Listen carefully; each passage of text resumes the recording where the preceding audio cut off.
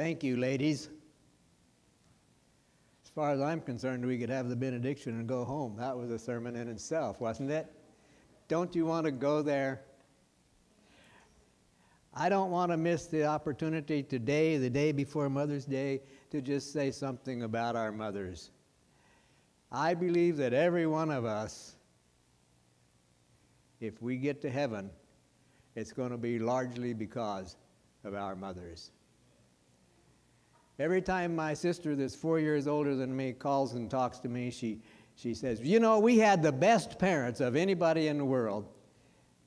And I don't want to get into that argument because I know you had good parents too. But I had a good mother and a good dad. And I'm thankful for them. Let's pray. Father in heaven, I pray that you will come close to us today. May we see Jesus today, because this is our prayer in his name. Amen.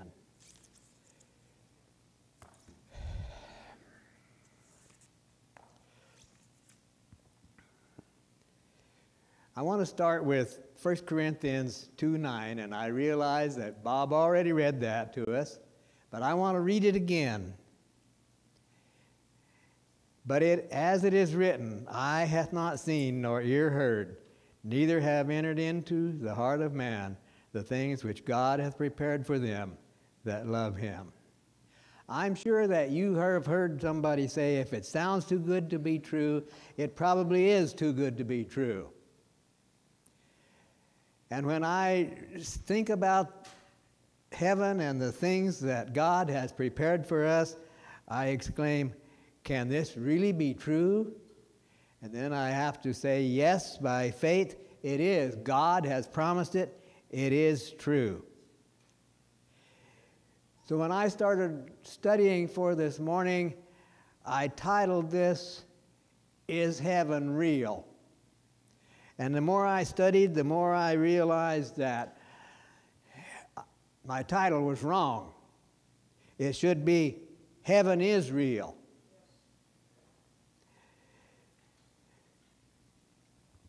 In our Sabbath school class, one Sabbath last quarter, Peter Martin asked the question when we were talking about the tree of life that Ellen White saw in vision, a tree on each side of the river of life. And she thought she saw two trees, and then she realized that it was joined together at the top. And Peter asked the question, can you imagine such a thing as that? And I said, yes, I can. Because when I was 15 years old, I saw two trees that the limb from one of them had grafted itself into the other one. I was working in the woods with my dad, and we could not get that tree to go down, and we finally realized up there about 20 feet, this limb was grown into the other tree. We had to cut that tree too to get the first one to go down. If that can happen in nature, I don't think there's any problem with God creating the tree of life on both sides of the river, joined at the top. And that river of life intrigues me. Having grown up in Oregon, where we had a lot of beautiful creeks and rivers and clear water, that pure river of life, I long to see it. I want to be there and drink from that river of life.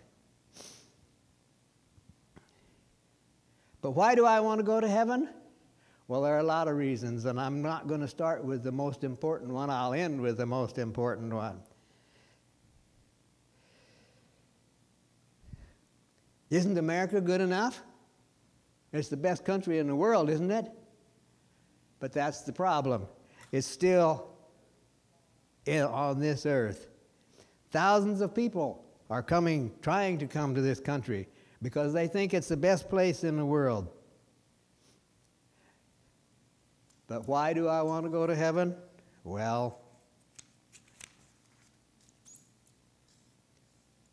I'm tired.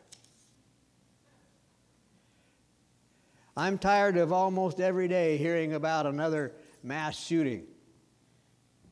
I'm tired of hearing almost every day of another mass shooting of not only men and women, but of innocent children. I'm tired of hearing of the horrors of war, and most of the people that are fighting these wars don't even know what they're fighting for. I'm tired of saying goodbye to our loved ones. Forgive me, who have closed their eyes in death. 4 of my 8 siblings now sleep in Jesus, and a 5th one is on hospice.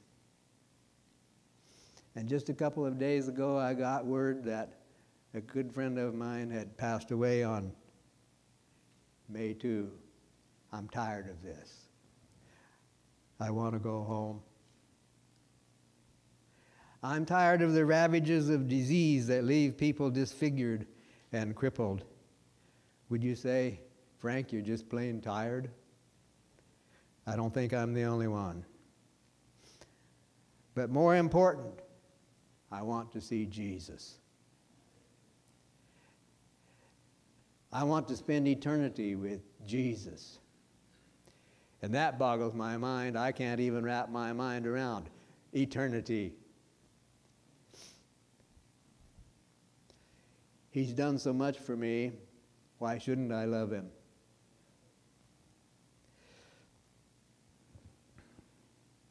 How could I not love him? I'll even have hair again.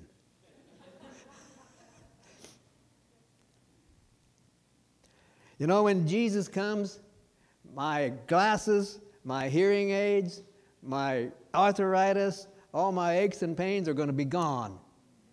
Instantly. Praise the Lord. No more pain. It's going to be great. Gone forever. But let's look at some of the things now that God will give us in place of these things that I've been saying I'm tired of. Let's look at Revelation 21. Verses 4 to 6. And yes, I realize that I'm mixing heaven and the new earth together because some of these things are promised in the new earth, but how can you separate them? In Revelation 21, verses 4 through 6, God shall wipe away all tears from their eyes, and there shall be no more death, neither sorrow nor crying, neither shall there be any more pain, for the former things are passed away. And he that sat upon the throne said, Behold, I make all things new. And he said unto me, Write, for these things are true and faithful. And he said unto me, It is done. I am Alpha and Omega, the beginning and the end. I will give unto him that is athirst of the fountain of the water of life freely.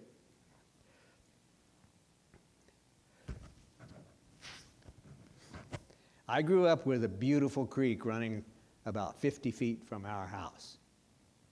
Beautiful, clear, sparkling water. In fact, we didn't even have refrigeration. The creek was our refrigerator until I was 16, 17 years old. But I liked that sparkling water.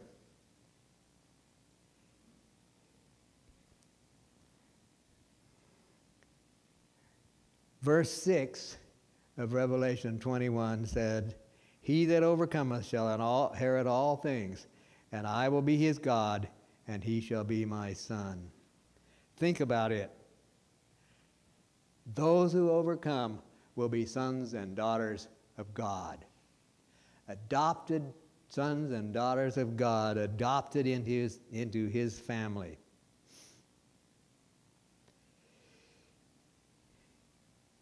In my trade, the word shall, according to the definitions in the Oregon Plumbing Code, is a mandatory term. That means if I'm an overcomer, I have to be God's son. What do you think of that? I like that. I have an adopted daughter. Margaret doesn't. She gave birth to this girl. But the way I understand the law of adoption, I cannot disown that girl. I can disown my biological children. Why would I want to? But I cannot disown her. We are sons and daughters of God forever. Revelation 21, verse 8. But the fearful and unbelieving and the abominable and murderers and whoremongers and sorcerers and idolaters and all liars will have their part in the lake of fire, which burneth with fire and brimstone, which is the second death. That tells me all the evil that we know in this world will be gone. What a day.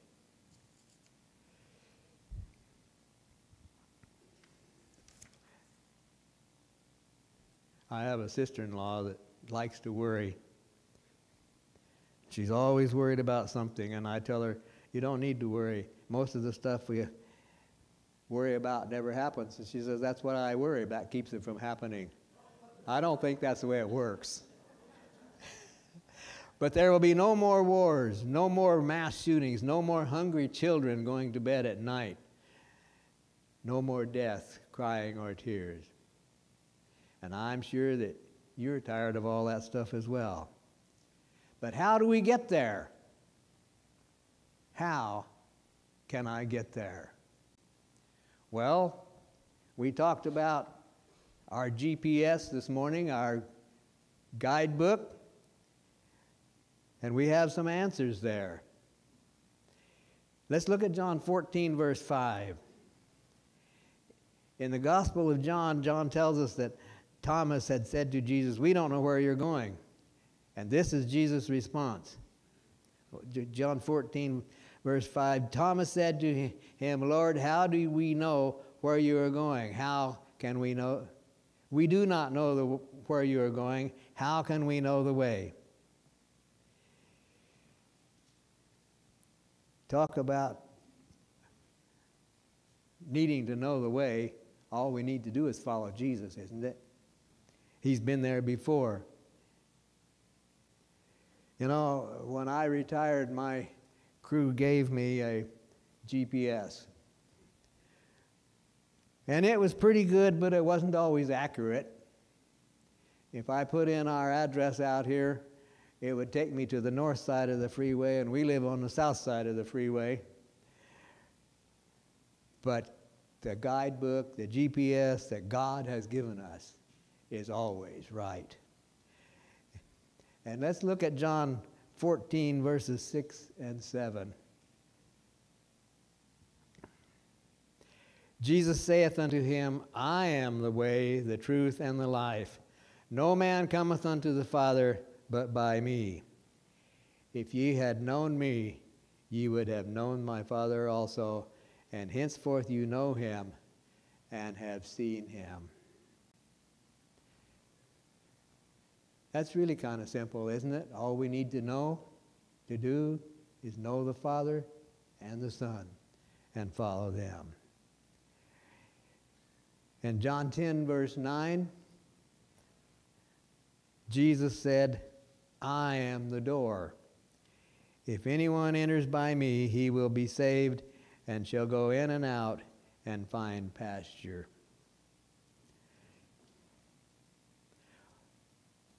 Well, you heard me tell the children that I started life on a farm. Pasture was important for those cows. If we didn't have pasture, we weren't going to get the milk. But the call to come through the door is universal. The door is open to all who desire to enter. He or she who wishes can enjoy those privileges of that salvation offers. Salvation offers protection, safety, security, and peace, as well as food for the soul.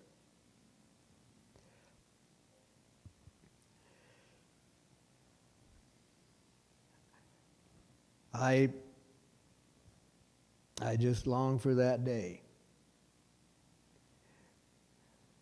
when we can go home. And Paul, in Ephesians 2, verses 8 and 9, this is important.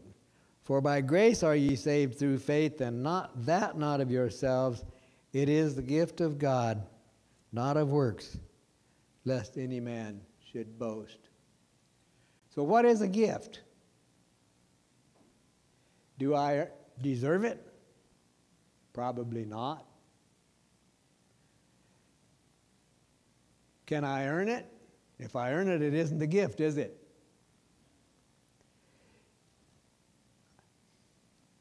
You know, I have a friend that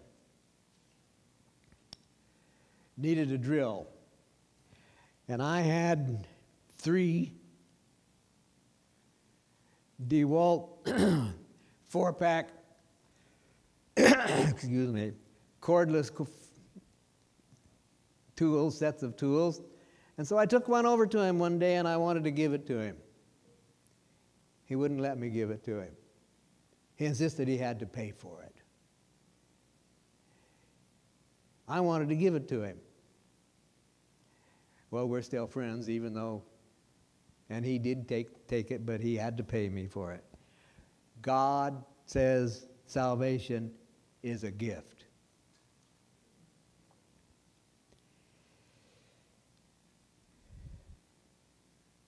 God wants to give us salvation.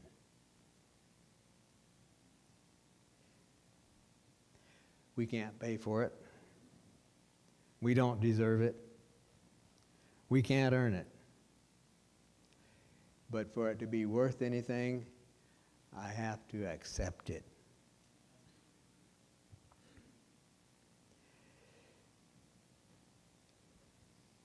Let's do an imaginary conversation in heaven, and I do not believe this will happen, but let's play with it anyway.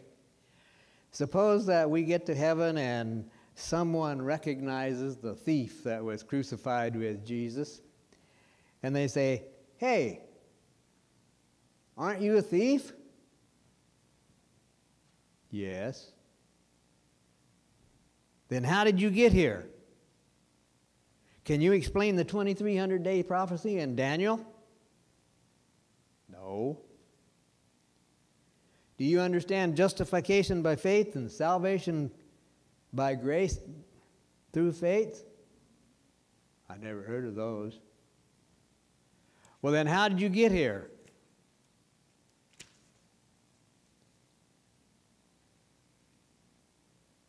"Well, the man on the middle cross said I could come."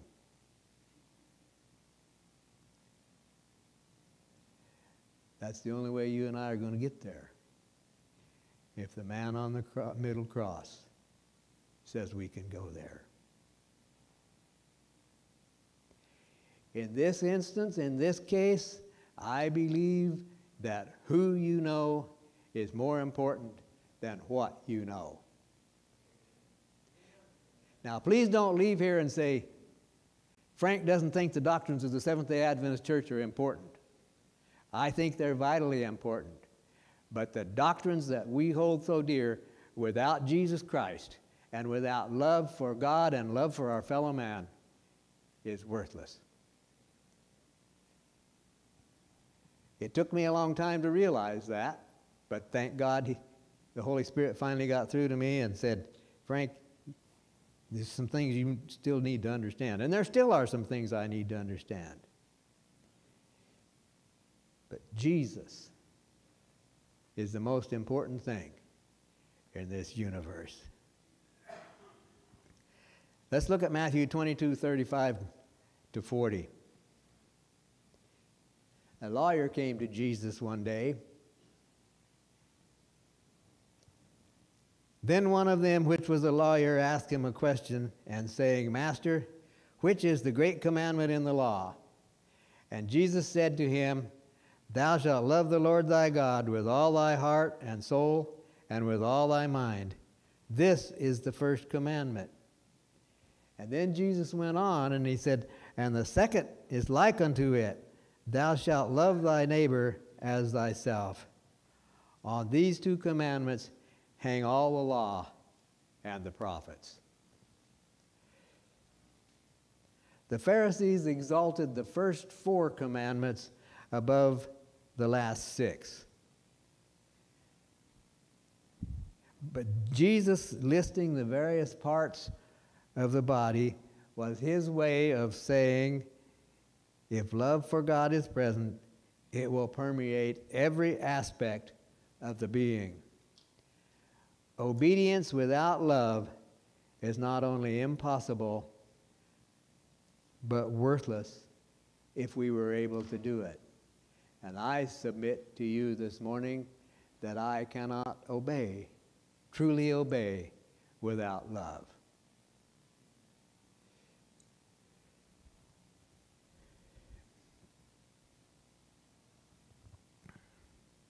Loving our neighbor as ourselves widens the definition to include all who need our help. Remember, a man came to Jesus and asked him who his neighbor was. And Jesus told him a story. The story that we call the story of the Good Samaritan. And when he was done, he said, now who was neighbor to the man that fell among thieves? And this man wouldn't even say the word Samaritan. He said, him that showed mercy on him.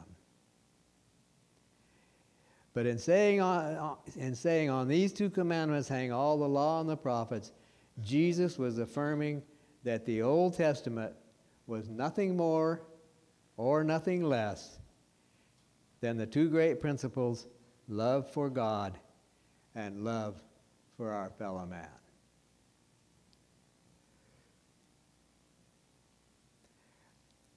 Yes, I agree.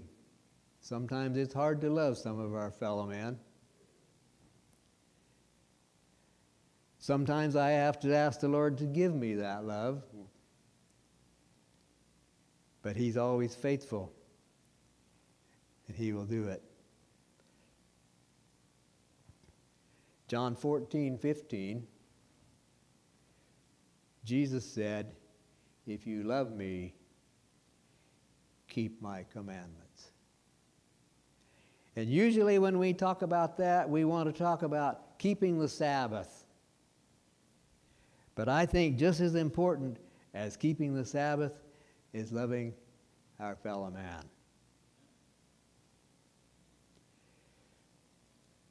So, my friends, the only way any of us are going to get to heaven is through faith in Jesus Christ and loving obedience. You and I can't earn salvation. We can't buy it. It is a gift. There's a land that is fairer than day, and by faith we can see it afar, for the Father waits over the way to prepare us a dwelling place there. Let's sing about it in hymn number 428.